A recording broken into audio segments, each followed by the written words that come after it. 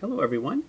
Today we're taking a look at practicing a variety of proofs. Here in the notes that we're going through, we have pretty much different combinations of ideas we've been working with before. So there's nothing really new here. Just a couple of details to point out within the examples, but by this point you've already seen all of the ideas introduced. Now we're just bringing them together to create a logical argument. So what I really want you to do is I want you to first try these on your own, then watch the video to see if you've got the right answer, as well as just to hear the thinking that we need to go through to solve the problem itself. Alright, so first you try this, then come back to the video and see if you got the right answer.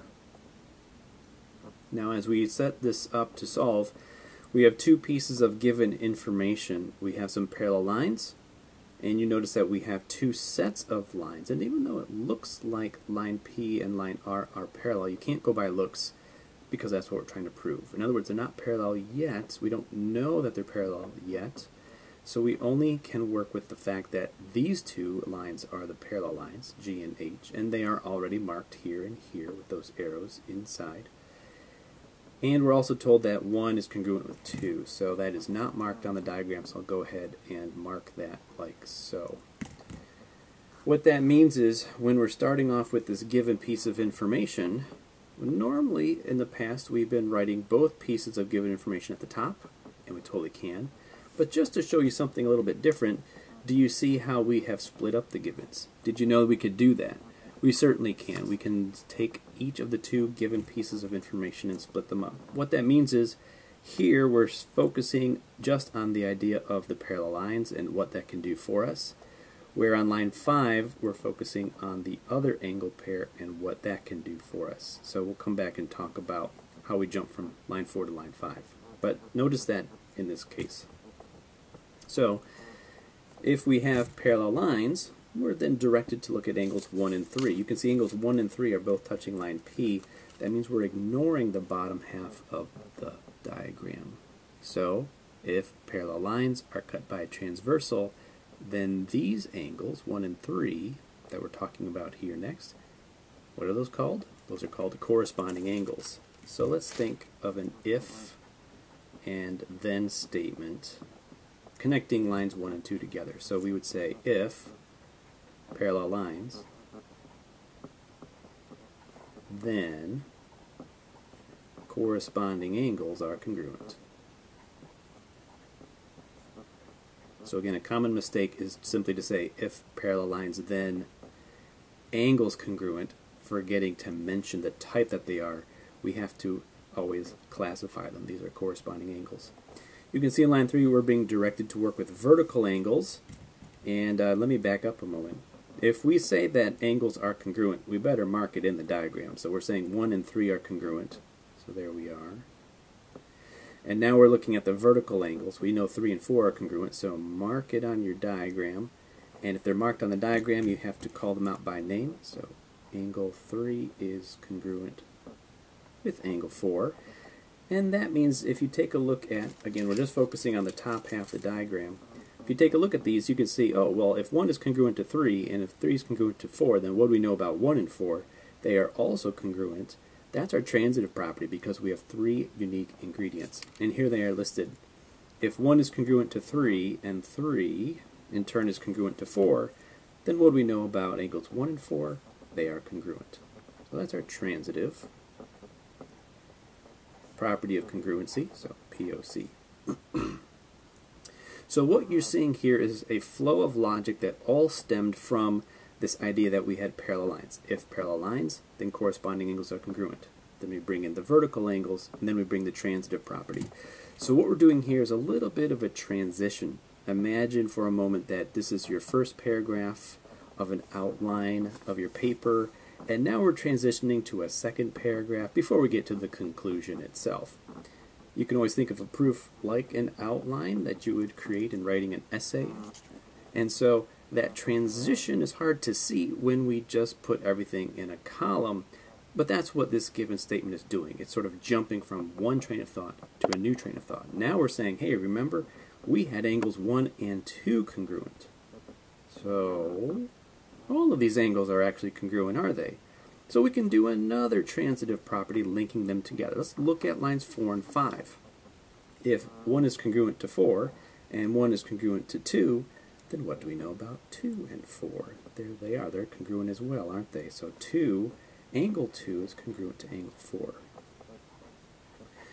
So obviously by looking at the diagram and the markings you can see all the angles are congruent. That's great, but how is that going to help us prove that line P is parallel with line R? Well, if we're looking at line P and line R, then that means we need to look at two angles that are touching line P and line R. So now we're focusing on just the right side of the diagram, and we're ignoring angle 3 at the moment. Just look at angles 2 and 4. Notice that they are on either side of this transversal at H. One is touching the line at P, and one angle is touching the line at R. We've learned in the past that if these alternate interior angles are congruent, and we now know they are, that means the lines they touch must be parallel. So we're going to create a final if-then using lines 6 and 7. So we would say if, now again we can't just say if angles are congruent, we have to classify them. If alternate interior angles are congruent, then it creates parallel lines. Now as you were working our way through this, you may have noticed that there's a lot of angles here. We kind of took the time to make sure all the angles were congruent with the others. And it turns out we could have done this in fewer steps. We could have done this proof in fewer steps because we could have skipped over some of these angles. And that's what we're using here in number 2. This is trying to illustrate the concept that there is really oftentimes many ways to do a proof, many correct ways to do a proof. And because we set them up in the structure that you see here in example 1, you might think that's the only way it can be done. And yes, this is the only way it can be done with how we set up the given information and filled in some of the lines. But if we were to leave it totally blank, like what you see here on example 2, well, we could have a bit more freedom in how we want to go about this. For example, we could take both pieces of given information and put them right on line 1. So that would certainly save a step of the proof. Now again, we want to make sure this is marked, so mark angle 1 congruent with angle 2. And again, we have the fact that looking at the top half of the proof, again, starting off with what do we know about these parallel lines? Well, these parallel lines are creating these corresponding angles that will be congruent. So that means angle 1 must be congruent with angle 3. So mark that on your diagram. And this is the same if-then as you had in the previous proof on reason number 2.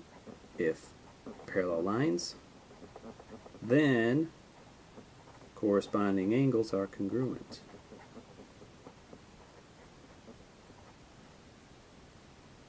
So, where do we go from here? Again, this is going to be our transitive property. If angle 1 is congruent to angle 2, let me add that angle symbol in there, and angle 1 is congruent with angle 3, then what do we know about angles 2 and 3? Angle 2 must be congruent to angle 3 by the transitive property of congruency. And notice that in this way we completely bypassed angle 4. So in the previous example we were using vertical angles and then we were using angles 4 and 2 as an alternate interior pair. Well, we can completely ignore angle 4 and just look at angles 3 and 2 and say, hey, you know what? Angle 3 is touching line P and angle 2 is touching line R, so we can just go and use those two. And those are corresponding angles.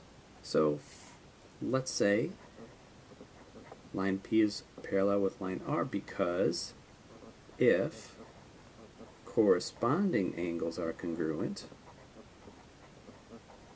then we have parallel lines. So these two examples are done back to back just to show you that there are more than one correct way of solving them often. And it can be hard to see that with an example like number 1. So in example 2, that's how typically we would be doing proofs, or to fill them in completely from scratch. All right, let's turn the page over and look at number 3. Here we are with example 3. So again, what I really want you to do is I want you to try this on your own and then come back to the video and check your answer and just kind of listen to the thinking through it. All right, so go ahead and try it on your own first. Now, as we take a look at this, you can see again we've got 2 pieces of given information. Line G is parallel with line H, and that's already marked. We have a few angles identified here that we're focusing on, and we know that angle 1 and angle 2 are supplementary, which doesn't have a symbol. We can't just mark something to say they are supplementary. We just have to keep a little mental note of what those are, but we're not talking about congruency, we're talking about supplementary. And if we want to show that P and R are parallel, then these are the only 2 angles we can work with, and those 2 angles we recognize as being consecutive interior. And we know that if they are supplementary, then the lines they touch will be parallel. So the question is, can we show in this proof that these 2 are supplementary? That's our goal. Okay? So you'll also notice here that we are splitting up the 2 pieces of given information. So we're starting off with the parallel lines, and then we're taking that idea as far as we can, and then once we get to line 4, we're transitioning to a different topic, if you will. So think of lines 1 and 3 as like an outline of your first paragraph. Think of lines 4 through 7 as the outline of a second paragraph before you get to the conclusion itself. So this given statement here, I'll go ahead and write in on statement 4. So angle 1 and angle 2 are supplementary. All right, they are supplementary. So let's start off with the first 3 lines and just fill that in. If we have parallel lines, then we know something about these 2 angles. These 2 angles are in corresponding locations. So let's write an if-then statement. All right, so if parallel lines, then corresponding angles are congruent. Alright. Now, instead of trying to bring in the other angle, because we can't yet, because these are not congruent, we can't say anything about that, you'll see here with the recent 3 that we're transitioning from congruency to equality. We're saying the measure of angle 1 equals the measure of angle 3. And the question is why? Why would we have to do that? Well, that's because of this next piece of given information. If we're talking about supplementary angles, that means we must have angles that add up to 180 degrees, meaning we have to have an equation. So I cannot use my knowledge of angles 1 and 3 when we're only talking about them as being congruent and plug them into the equation. No, we have to plug items that have an equal sign into other equations. So that's why we have to transition from congruency to equality, so we can now use line 3 and plug that information into our coming equations. So lines 1 through 3, we're just focusing on these 2 angles. Now we're transitioning to a new topic and saying, okay, now that we know angles 1 and 2 are supplementary, because we were told that, what does that mean? It means they add up to 180 degrees. So think of an if-then statement. So if 2 angles are supplementary,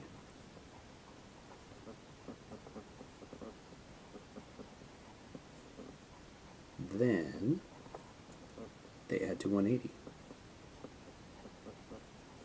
That's also the definition of supplementary angles, so you could just write definition of supplementary angles. And now if you look at lines 5 and line 6, this is not an if-then, this is more of an algebra process. Notice the equations are almost exactly the same. However, we took angle 1 out and put angle 3 in its place. Why could we do that? Because angle 1 and angle 3 are exactly the same, right? So that's why we had to transition from congruency to equality, so we could do this substitution right here. So this is an algebra property,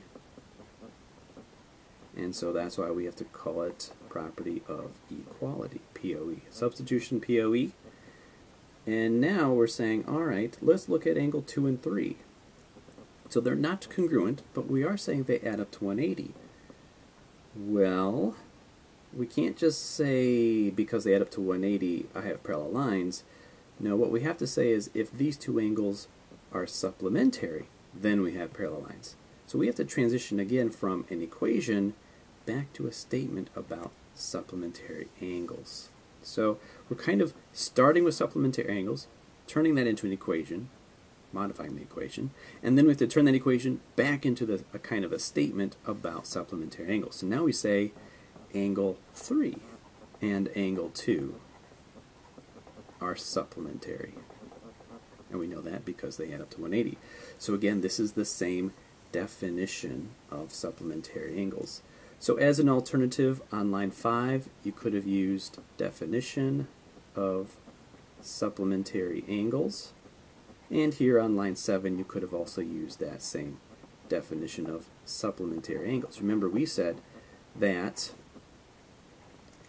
definitions are true forwards or backwards. Doesn't matter if you look at the if, then, or the converse. They're always true. So now we know that if these two angles are supplementary, then we have parallel lines. So we have to classify them. What kind of angles are they? They're consecutive interior.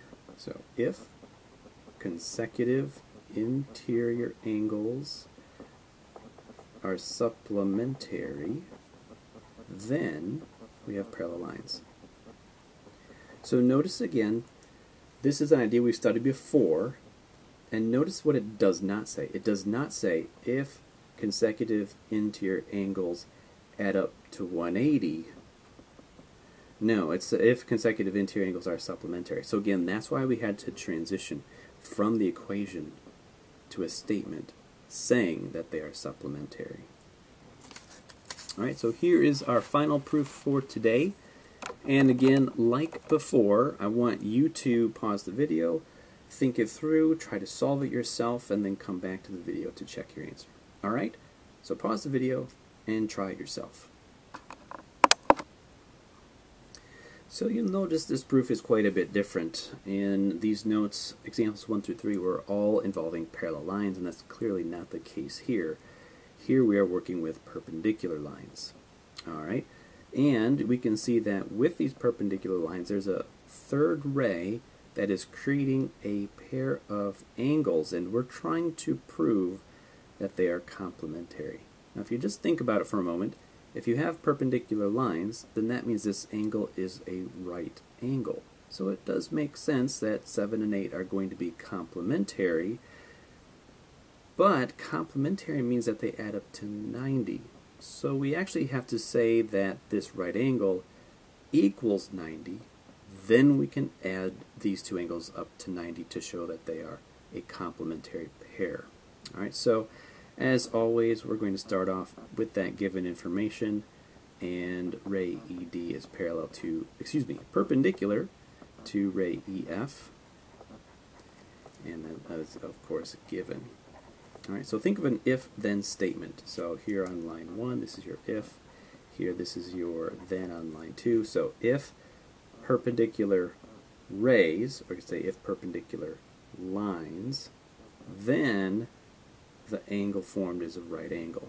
So if perpendicular line. Now the reason I'm saying lines here is because this is the definition and rays are just part of a bigger object called lines. So this is the actual definition. If perpendicular lines, then right angle. So you could also say definition of perpendicular lines. That's the official name. Alright.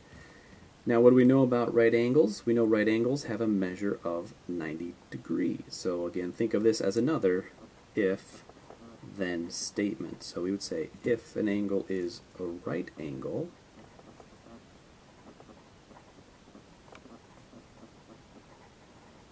if an angle is a right angle, then its measure is 90 degrees.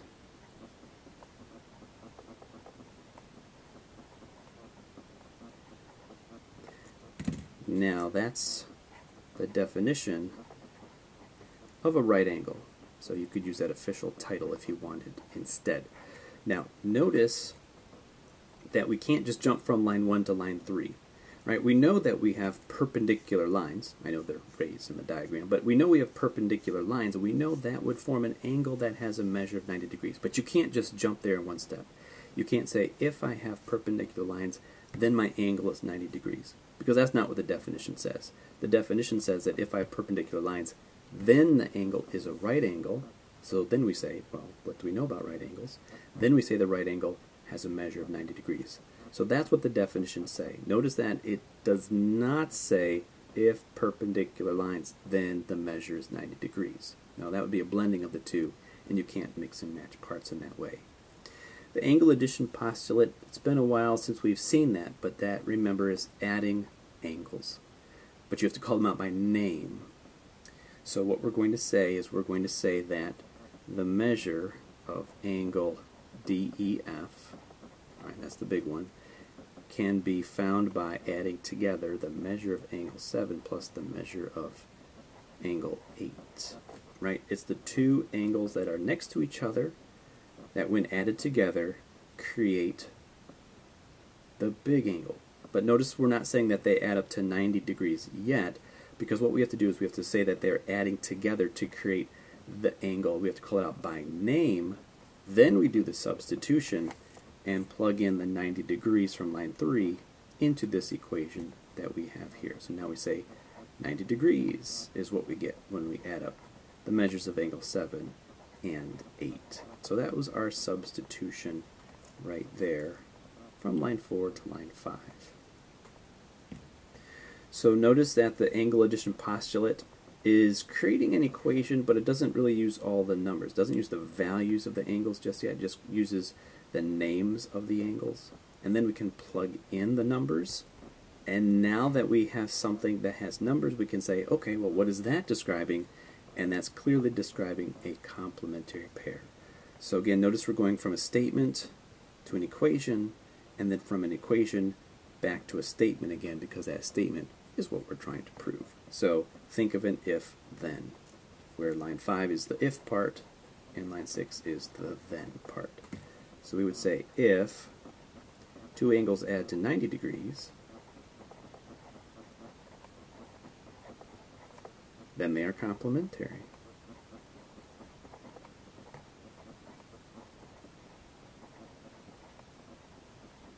Do you know what definition that is?